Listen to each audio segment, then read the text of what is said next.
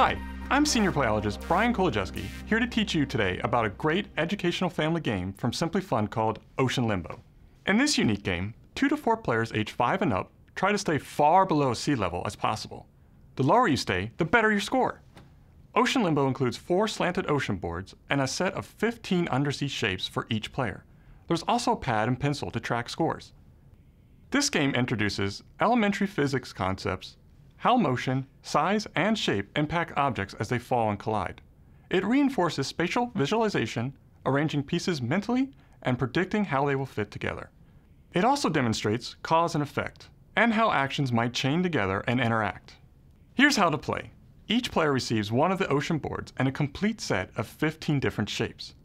See the included fact sheet for interesting fun facts about the sea life shown on these game pieces. For example, did you know an octopus can squeeze through a hole the size of a dime?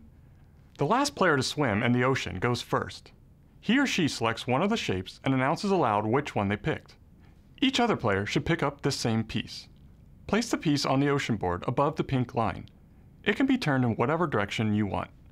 Think about how the piece will land when you let go and it slides towards the bottom of the ocean. Other players all drop the same shape. When everyone has finished, turns continue clockwise, with the next player choosing the new shape everyone will play. Continue until all pieces are dropped. Write down each player's score, based on the highest line their pieces cross. Remember, the lowest score wins this game. In the first round of play, scores are based only on how low you go. In round 2, you want to also cover up as many bubbles as you can. Each uncovered bubble adds 2 points to your score.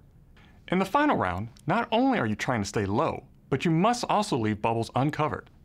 Each bubble that is visible deducts from your final score. The lowest overall total wins the game. This game is a really fun way to introduce physics concepts to kids at an early age, and provide a familiar experience when the topic is introduced in school. Someday, they may look back and remember they learned it first playing Ocean Limbo.